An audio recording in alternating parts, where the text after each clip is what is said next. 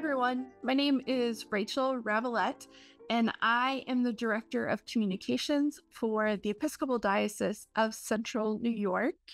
Today, I'm recording just a short lunch and learn, a short little bite size, watch it while you're taking a snack or having your lunch primer on media literacy and why it's important in our individual lives, in our communal lives, in our parishes, in our faith communities, in our communities, in our neighborhoods where we live.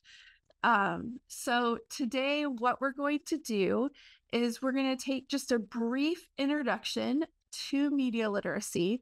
We're going to talk about why it matters, and we'll especially look at why it matters in a faith context. And then I'll share with you some tools, simple tools for increasing your own media literacy, and then also teaching our children to be media literate. Our young generations that are coming up are what we call digital natives. They have always existed in the time of high speed, high volume information over the internet. And so as an elder millennial, that's very different than how I grew up, and it may be very different from how you grew up too. So these tools that I'll share today are not just good for us as adults, but they're good for us as we help to support children in developing and approaching life as responsible media consumers and sharers. So here we go. So what is media literacy? So first, maybe we need to back up a little bit and explain what do we mean when we say media. So one of the things that we'll talk about is that you need to question where media is coming from, and if that person is an expert. So let me tell you a little bit about my background. Before I came to the Diocese of Central New York, I worked for the Brian Lamb School of Communication at Purdue University, where I taught and worked as a communications director. So Brian Lamb, if you don't know, is the founder of C-SPAN. He's a Purdue grad. We're very, very proud of him. And we're very grateful to follow his lead when it comes to transparency and questioning and being critical consumers of information. So I've taught media literacy and source criticism, critical thinking to undergraduates and graduate students for years. So media literacy, again, we're going to break it down first and say, okay, what is media? And broadly, media is any communication outlet that is used to distribute information, entertainment, or data. So a lot of times when we talk about definitions of communication, we can break it down to the simplest version, which is too simplistic in a lot of cases, but for our purposes today works well. And that's what we would call the conduit metaphor. The idea that communication can be explained by thinking about if we had an item, let's call it a little package, maybe from Amazon, a nice little package, an idea that then we would share as a sender, share it with someone else as a receiver. So in the case of this lunch and learn, I am the sender, you are the receiver. And that idea is this discrete package. And the way it gets from sender to receiver is through a conduit, through a channel. And that's media, the way the ideas go from one place or one person to another. Kind of simplistic, but that helps us understand that this is more than just what we would call traditional media, like newspapers, the evening news on network TV. But media is any channel that distributes information, entertainment, or data. So let's expand that. Now that we have a working definition of media, what is media literacy? So first up, we have this definition for Media Literacy Now, which is a nonprofit organization that focuses on increasing media literacy, especially in the United States. So the definition that they use is that media literacy is the ability to decode media message, including the systems in which they exist, assess the influence of those messages on thoughts, feelings, and behaviors, and create media thoughtfully and conscientiously. So let's break that down by the three main verbs in that. So first we have decode. That's the ability to critically look at what it is that this little package, this discrete idea is. What's happening here? Where is this information coming from? What is the purpose of this information? Is it to inform, persuade, entertain, agitate? Who is going to benefit from me seeing and receiving or absorbing or sharing this information? Who is going to be harmed by me seeing, receiving, absorbing, sharing this information? So decoding kind of what's going on. So I've received this message from this channel. What's going on behind the message? This leads into assessing the influence of that message on the thoughts, feelings, and behaviors. So what is my reaction? Kind of pausing and taking, instead of just getting the information or entertainment, the message, and then reacting, pausing and assessing, okay, what impact is this message having on me? How does this make me feel? What does this make me think? The benefits from me feeling or thinking that way? What actions is this making me want to do? And is that an appropriate reaction? And then finally, create. How am I contributing to this message or this message issue or space? How am I contributing to this conversation? What unique point of view or information could I bring? Am I the right person to contribute to this conversation? Or are there other voices I could be covering with when I put my voice in there? Voices that are better suited to speaking to this particular issue. Who are the experts here?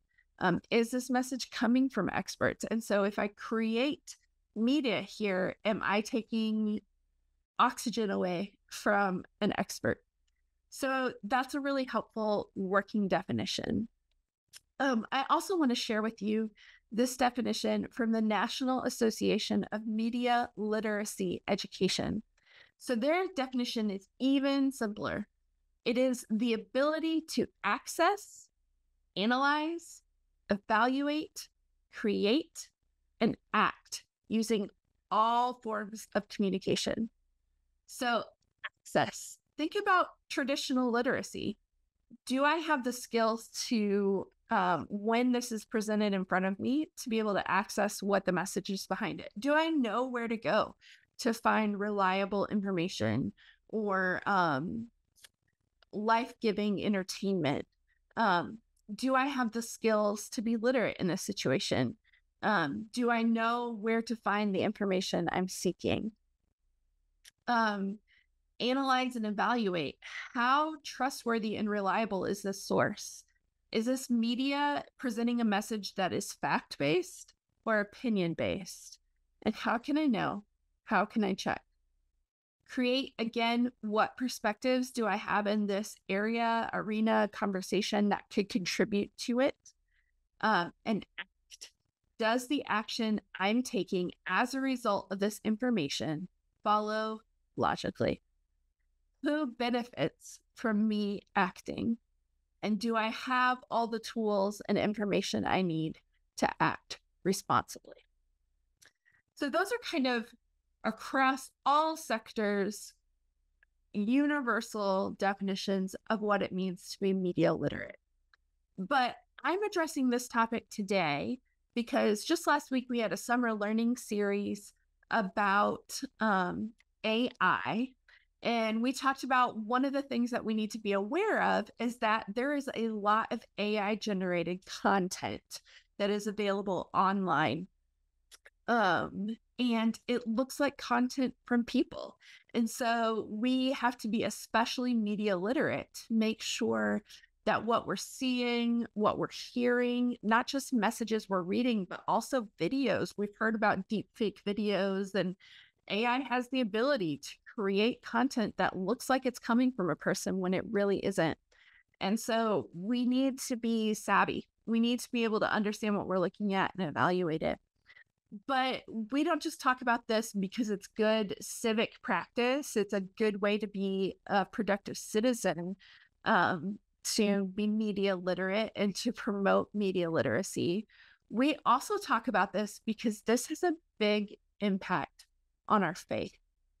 So if you follow along with our podcast, Speaking of Faith with Bishop Dee, you'll know that through at least the end of the year, we're going to be focusing on how we can speak of our faith and speak from our faith in ways that contribute to civil discourse. So as I was preparing for this Lunch and Learn today, I thought, okay, what does media literacy mean for us as people of faith? So here's what I've come up with as kind of a working definition for our diocese.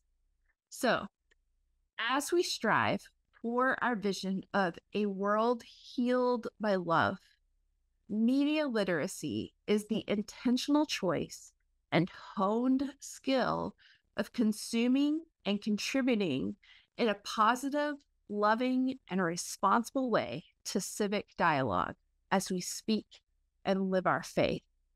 So, digging into that a little bit, our vision in our diocese is what we want to see in the world, what we are living out our mission towards to hopefully realize is that we would be in a world healed by love. And of course, inherent is that God heals the world by love, and that we want to be part of that work, of that holy and sacred healing and repairing and restoring of God's good creation. And so as we think about our vision, we need to be asking ourselves, are the words that I'm consuming, the media I'm consuming, are those healing me? Are they helping me to love more or love better, including love myself better? Does it heal or harm my community to be engaged with this content? Second, that media literacy is an intentional choice and a honed skill. I think if we all are honest with ourselves and with each other, we can say that being careful and cautious consumers of information in this time of such divisiveness does not come naturally. It is a natural human instinct to want to protect ourselves by surrounding ourselves with our tribe, by taking a side and feeling strong in that side. It is a human instinct to react based on fear. It's a survival instinct that now has come and translated into the civic discourse. We're no longer being chased by saber-toothed tigers. At least I haven't been chased by a saber-toothed tiger in my lifetime. But we feel this survivalist instinct of still wanting to protect ourselves.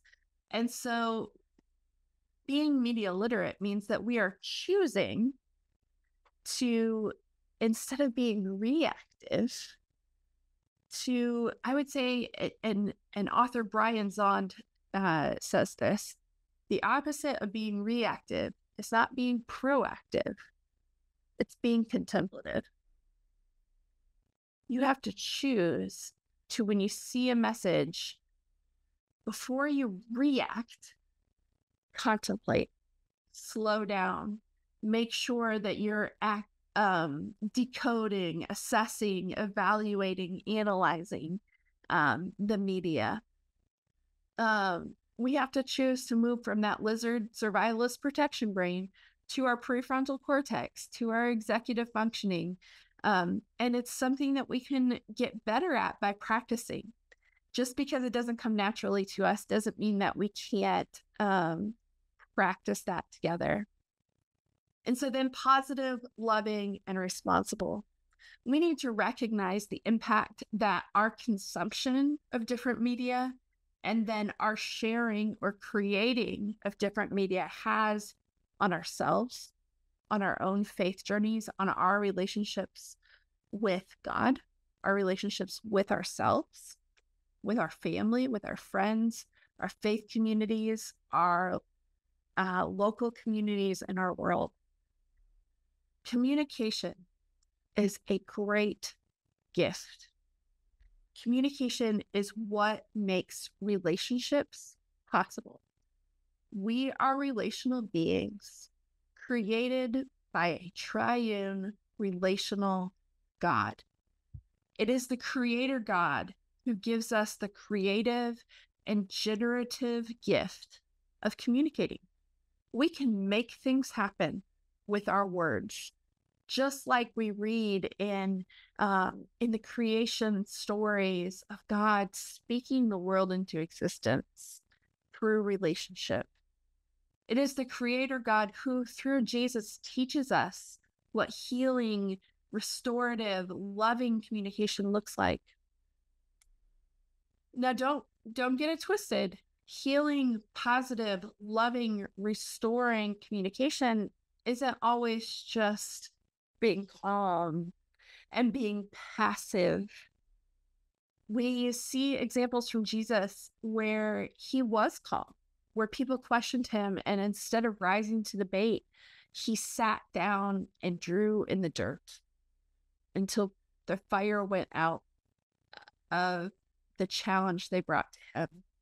And then he just continued by saying, "Go and do likewise." Be by he took from that moment of calm, he set an example.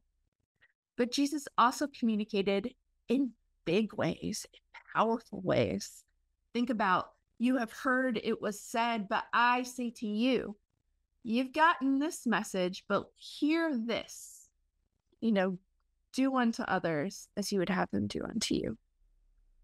And we see Jesus in the temple clearing out these stalls, these vendors. There's a Presbyterian author, and her name is escaping me right now, but she describes the temple as a place where divine blessing and human lives meet. So Jesus comes into the temple. He sees this marketplace, which really was a service for the pilgrims who were coming and didn't want to travel with a menagerie in tow for their sacrifices. But he also sees in this marketplace how power and prestige of the elite, the temple elite, and the principalities and powers of the day were all wrapped up in this place and keeping it from being a place where divine blessing and human lives could meet. And Jesus, in a moment of brilliant political theater, drives these vendors out of the marketplace. That sent a message. And it was a message that was intended to heal, to be loving, to be restorative, and it was not passive.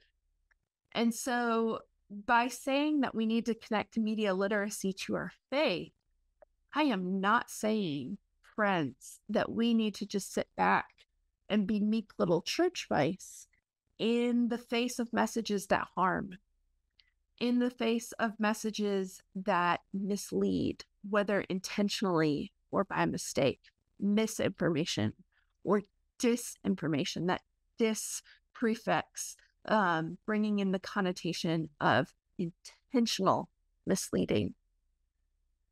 We need to use the gift of communication from our Creator God to love, to restore, to heal. And media literacy has to be part of that. All right. So why does it matter? Media, and this is from FutureLearn, but media is how we stay entertained, connected, and informed. The number of times, friends, that I have been like, all right, I'm just going to shut down all of my personal social media. Then I run into the reality of your communication structure. You need to be on social media. You need to know what's going on social media. But also, like, I want to know what my family members who I don't get to see very often, what their lives are like. That's a real gift of social media. I like being entertained. I like reading. I like reading nonfiction. Like reading fiction. I love Maisie Dobbs mystery novels. And it's important to me to be informed. Um, Part of my daily practice is not just paying attention to the news, but praying the news. So as I listen to my morning news podcast, praying over the news, praying over the world and the hurt. So media is important. And the latest estimates, the latest statistics show that Americans spend an average of 473 minutes each day consuming media. That's wild. That is wild, my friends. 473 minutes. Media is a part of our lives, and so we need to be able to engage with it responsibly. So think with me for a moment about the ways we receive, consume, and share media and information, and how those have changed in your lifetime. So I'm going to give you some examples of how the way we receive and consume information has changed throughout U.S. history. And now I'm going back before any of it. So just to be clear, I do not think that those of you who are watching this could relate to having personally experienced some of the ways information is shared that I'm going to highlight here. But these are important moments to see how this has changed in not too much time. So the first thing I have here is a sign about Juneteenth. So Juneteenth, June 19th, 1865, 2 years, more than 2 years after the Emancipation Proclamation was signed by then President Lincoln, news finally reached the enslaved persons in Galveston, Texas, of the end of slavery. So for 2 years, information was kept from these people who were living in slavery and bondage in Galveston, Texas. Now, there is a degree to which news did travel more slowly then, but don't get it twisted. A few people had news, and not only did they have the information and have that control, they also controlled who heard about it and when they heard about it. Yes, it took longer to get information from New York to Washington, D.C., to Atlanta, to Galveston than it does today. Nobody could pick up a phone. Nobody could shoot off a text or an email. But friends, it did not take more than 2 years. And so, we can go back even further and look at Paul Revere riding through the night to let people know that the British were coming. And yes, that was slower. And I want you to notice how when we look at Juneteenth, specifically, the control of who controlled who got that message, what the message was, and when they got it was still very much a part of our information and media systems. Next, I don't know if you can see there, but that's FDR. So to me, he's really emblematic of the radio age, that this is when we really started to get more democratic and universal access to mass media. So his fireside chats, for example, were very important. But also when you think about now media or news and information is being shared through radio, and even if people weren't able to have a wireless in their home, they could go to the local fuel station or general store and listen together to news from across the country and across the world. We think about things like the War of the Worlds, dramatic reading on radio that actually incited mass panic because people thought it was actually happening. radio played a huge role in both world wars, um, in not just how we received information, but how warring armies and navies communicated with each other. So that is a major shift from just not that long before, in 1865 on Juneteenth. Moving forward, the assassination of JFK, I think, is a major touchstone, a major milestone in how our media landscape has changed. For 4 days, the three networks covered the assassination of JFK, and everyone gathered together as Walter Cronkite delivered the news, right? That the president had been shot and died around 1 p.m. Central Time. And that was really the first time you saw this kind of continuous coverage. Moving forward, we could think about TV and its impact. Like, now we're getting into my lifetime, the Challenger explosion. Children gathered in their classrooms to watch as a teacher goes into space, and then this disaster on live television. And then, of course, September 11th, 2001, played out on live TV across hours. And I don't know where you were, but I know where I was. And we all have those media moments, right? We remember where we were when we heard that JFK was assassinated, we heard that Martin Luther King Jr. was assassinated, when the Challenger exploded, when the September 11th attacks were happening. And that was continuous media coverage on network TV, on cable TV. Nobody knew what else to do except to just sit and consume over and over again. That's had a huge psychological impact on the world. But we can see how the ways we've received and consumed and shared media have changed in the history of this country, but even just in our lifetimes. I'm 38. I was born in 1986, and think about how differently information was received in 1986 versus 2024. So I don't think I'm that old. I am what they call an elder millennial, which just feels rude. But even in my lifetime, things have changed so quickly. So we also have to bring a faith perspective to this. Let's look first at some words from Jesus. I mentioned earlier that Jesus teaches us how to use this creative and generative gift of communication. And so when we think about why media literacy matters from a faith perspective, it's not just it impacts our faith communities and our communities, it impacts the value of us witnessing to Christ's love, the way we communicate and what we communicate. But we can look at scripture also to kind of ground us in this. So first, Luke 6, verse 45, and all of these verses I'm bringing you are from the New Revised Standard Version, the updated edition. But so Luke 6:45, the good person out of the good treasure of the heart produces good. The evil person out of evil treasure produces evil, for it is out of the abundance of the heart that the mouth speaks.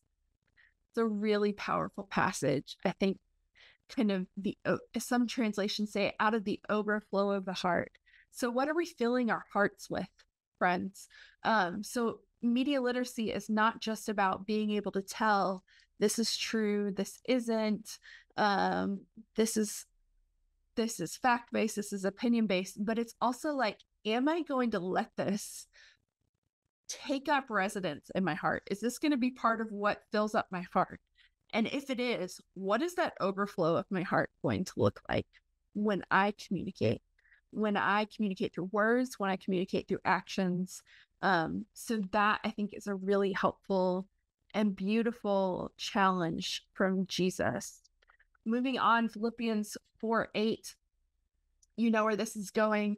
Finally, siblings, whatever is true, whatever is honorable, whatever is just, whatever is pure, whatever is pleasing, whatever is commendable, if there is any excellence, and if there is anything worthy of praise, think about these things.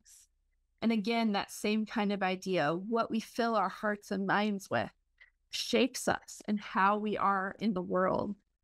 Also from Paul, we have Ephesians 4:29. Let no evil talk come out of your mouths, but only what is good for building up, as there is need, so that your words may give grace to those who hear. So now moving beyond the idea of just what we consume impacts us and how we live impacts our hearts, but it impacts those around us. Is me consuming this and then sharing it, or consuming it and then acting out of the reactionary feelings that I have about it? Is it building up? Is it healing? Or is it harming? We think about the Hippocratic Oath and first do no harm. This idea that we want to be putting good and love and healing into the world, into our relationships, into our communities. And so not just out of the overflow of the heart, the mouth speaks, but what is the impact of what my mouth is doing? And then finally, I just want to commend to you Romans chapter 12, verses 9 and following. This is 9 through the end of the chapter is the scripture that Bishop Dee is focusing on in her podcast. I mentioned before that through at least the end of the year, we're going to be talking about how to talk across differences. And so this is kind of our home base passage. And in Romans 12:9 and following, there are a lot of things about how you should. It starts with let love be genuine, hate what is evil, hold fast to what is good. But in that passage, we also get, so far as it depends on you, live peaceably with all. And if we think about that, if we take apart peaceably certainly isn't harming. Don't live in such a way that's harming those around you. So again, so if you're watching this, my guess is you don't need me to convince you about why media literacy is important. But being media literate takes effort. And even as somebody who's taught this for years, it's good for me to be reminded about why this is hard. Things change fast, and it's hard to keep up. Why this is important for my own well-being, my own mental health, my own spiritual health. And we know that mental and spiritual health have an impact on our physical health. And also why it is important for me as I speak and live out my faith, as I do my best to present Christ to the world. All right, so I want to end with sharing with you some tools to support you in a media literacy journey. So first, we have these questions from the National Association for Media Literacy Education. And I love these because I think the biggest tool that we have in being more literate, media literate, and making sure that our consumption and sharing of media, especially in this divisive climate, is our actions are healing and not harming. Our biggest tool is slowing down and not reacting. Again, the opposite of being reactive is being contemplative and considering what we have in front of us. And I think having some questions that we ask ourselves, slowing down before we absorb information as truth, or an accurate reflection of reality, and certainly before we share it with other people, either on social media or in our conversations, in the grocery store, or with our family or friends, especially people we disagree with. It's important to slow down, and questions can help us do that. I love these questions they have here, these 4 questions. Who made this? Where is this coming from? Why? What is the purpose of this? How do they benefit from this? And again, who is harmed by this? How does this make me feel? Sometimes when these messages are coming at us so quickly and we get our dander up, it's hard to pause and say, wait, what is going on here inside of me? Am I angry? Maybe. Am I scared? Ooh, I am. What am I afraid of? Am I sad? Am I excited? Do I feel emboldened by this? And is that emboldened in a way that reflects Christ or reflects like I've got the winning side, right? So how does this make me feel? How might different people understand this issue differently? One of the things that we're doing on the podcast right now is kind of looking at our assumptions that we bring to interactions with other people. And the assumption that we tried to get people to try on for a week in our most recent episode is I have some information, but other people may have other information, right? I can only see from my perspective. So, how is somebody else from a different perspective see this?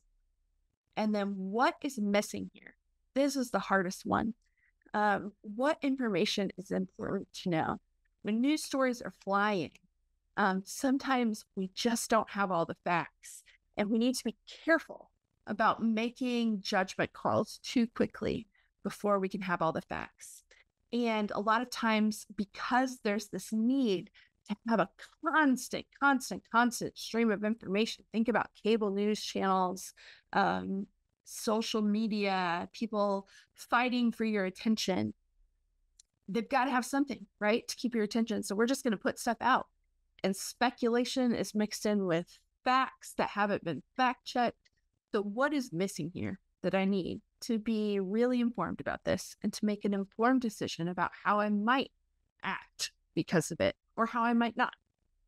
So those are really valuable questions. Moving on. Newseum is a really great resource. So this is a museum of news media, but they also have a lot of resources aimed at different age groups, different technology levels about how to be critical about the media we consume. And so I want to share this with you, and I'll share this PDF in the post of this video, but this is an example of some of the resources that the museum has for education. Is this story share worthy? So trying to combat the very quick and reactive, I saw this on social media, I'm sharing it. I'm sharing it. I'm sharing it. I'm sharing it. I'm sharing it. I'm sharing it. So it says here, the First Amendment protects the right to report and publish information, but not every story is worth your text, tweet, or share. This chart can help you find the good stuff and get rid of the garbage. So really great questions here. Is it real? Is it fact-based? If not, is it entertaining or raising awareness? No, we're not sharing it. No, but it is supported by facts. So sure. Or yes, it's raising awareness.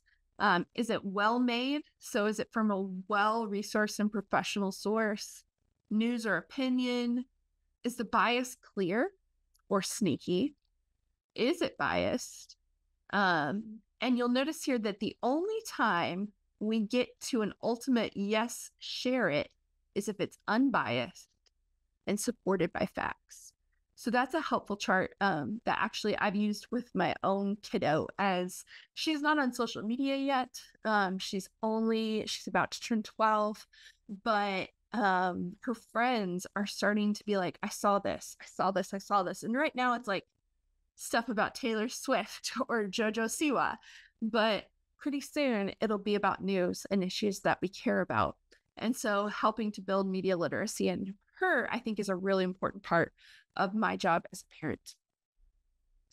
Does this smell funny? The fart test. I don't love this acronym, but I love it for kids because it will get their attention. So this is something I found through educational resources for media literacy. And it's an acronym to help you remember which questions to ask. So is the site friendly to the eyes? Is it easy to read? Or does it have a lot of things that are trying to distract me from it as I'm evaluating this online source of information? Does it look professional and about the information and not about getting me to do something? Hey, authority. Does the person or organization that published this have authority? Do they have the experience and expertise to know what they're talking about? should I listen to somebody who isn't an authority? Second, is the information repeated elsewhere? In other words, are they making this up themselves, or are they citing information? And then we've got to do that same round of questions to evaluate that source. When I used to teach freshmen in college about this, in questioning their sources, I would have them evaluate some sample sources. And one of them was this really professional looking website about the dangers of dihydrogen monoxide and how it's in all municipalities and rural areas in the United States. People can use it in a way that is unregulated. If you have too much of it, it can impact your ability to breathe. If you and the site, it says, it looks current, it has an up-to-date date on it, it uses sciencey words and charts. And I said, okay, is this a valid source? My students would say, yeah, it's up to date. I'm really worried about this. This must be real. Friends, dihydrogen monoxide is H2O. So this was a spoof site to show you how if you're not checking sources and you're not an expert in something and they're not backing up the information they're showing you, this person doesn't have the authority. This information isn't repeated, that's our R, elsewhere. And then the last part of this test, the T, is it timely? When was this information published? So if you were looking at information about the impact of social media on pre-adolescent brain development, and that data was from 2006, pre-Instagram, pre-TikTok, pre-Snapchat, pre-Vine, if you remember Vine, pre-smartphone. Friends, that is out of date. But if it's information about geological periods and it's from 1965, it's probably still pretty accurate. There are some things that don't change all that much, right? So timeliness can mean different things on different things and in different issues, but especially when we're talking about news and evolving stories, we need to make sure that we have the most up-to-date information.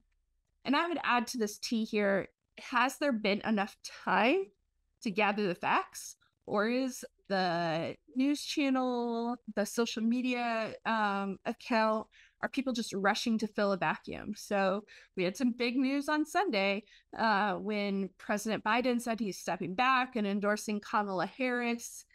Things have changed so much. Today is Tuesday. It's 12:47 p.m. Things have changed a lot since Sunday at 12:47 p.m., right? And that's just a couple days. And so we need to be careful about making any rushes to judgment until there's time to gather facts. This is especially true with disasters, right?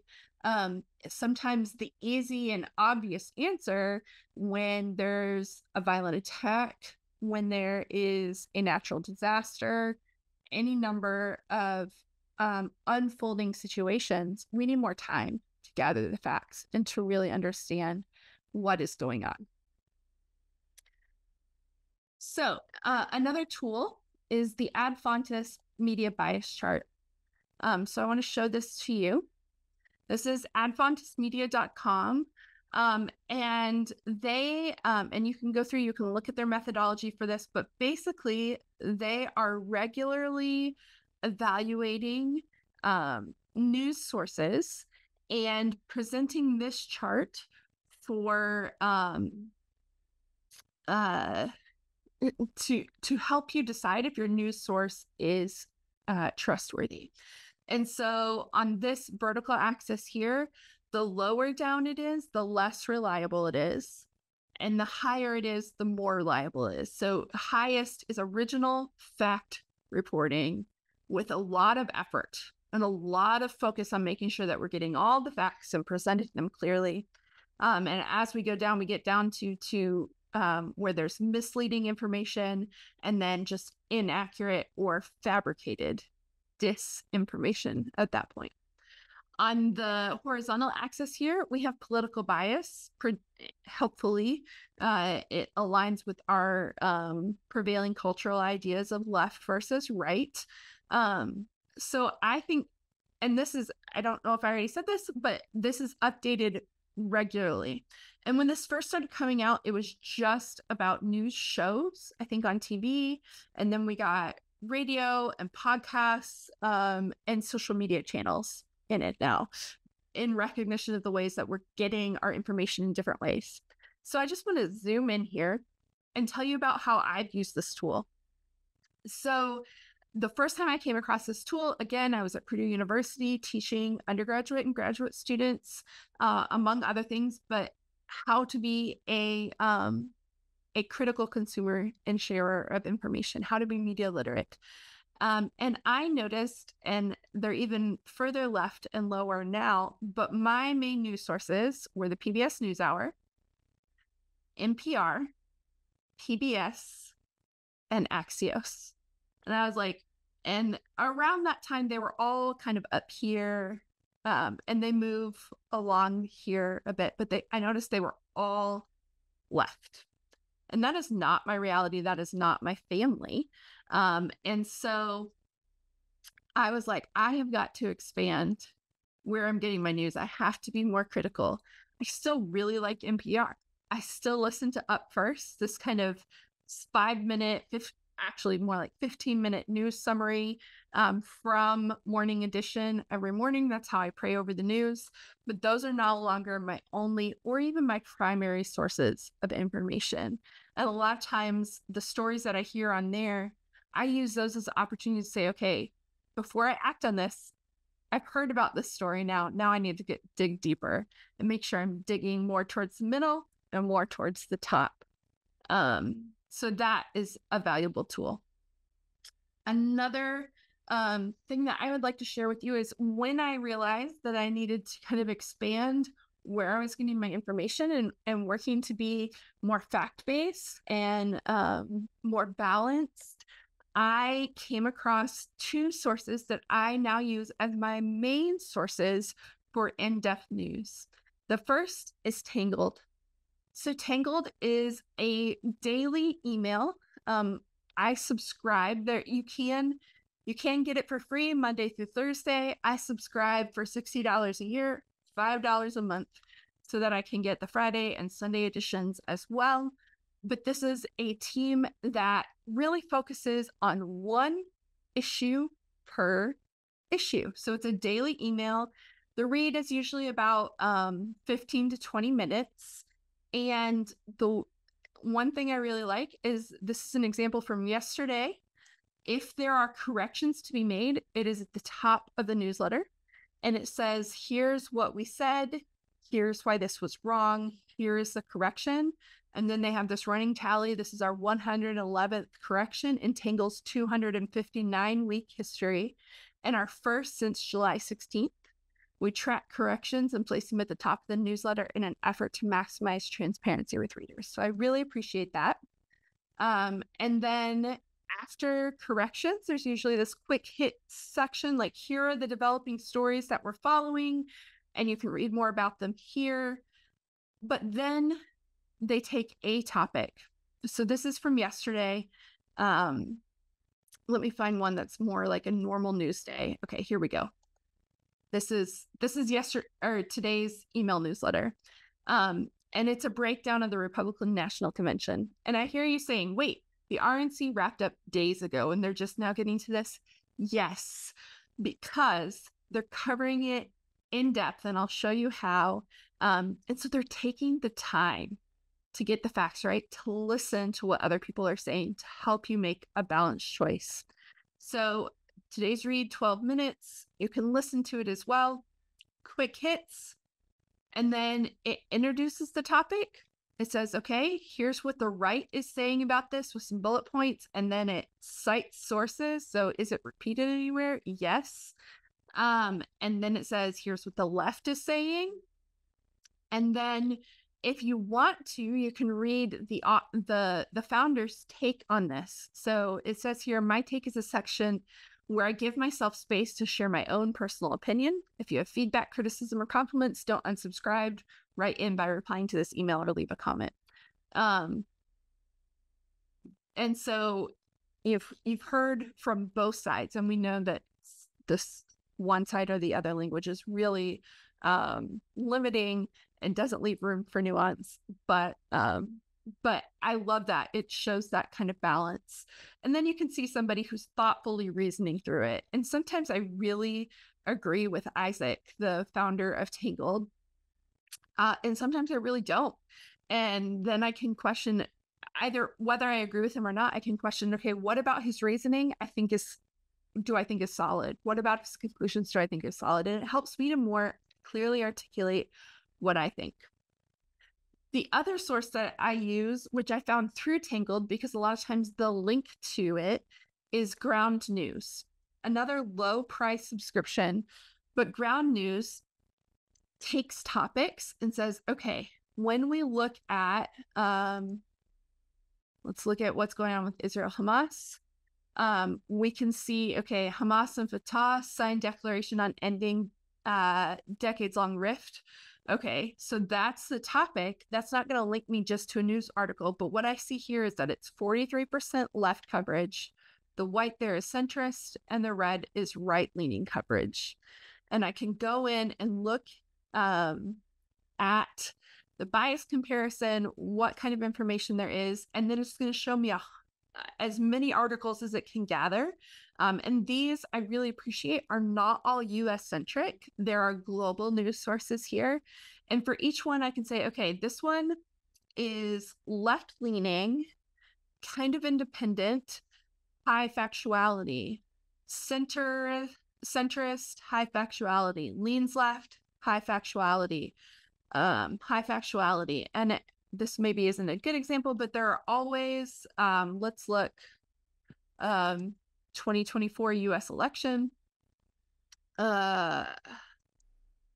Here's information about Biden's address that's coming up. And we see here that this top hit, mixed factuality. All right, so I'm going to look at that differently.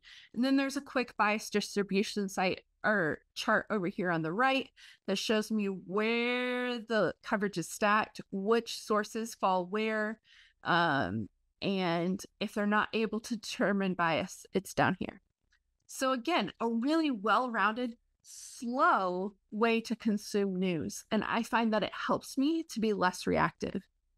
So those are some tools: the questioning, the slowing down, the working to become contemplative and to frame things and view things through my faith instead of just my first emotional kind of lizard brain reaction to it.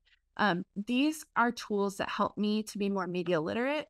They help me to make sure that the way I'm consuming and sharing information is healing and supporting my relationship with God, all God's creation, and all of God's people.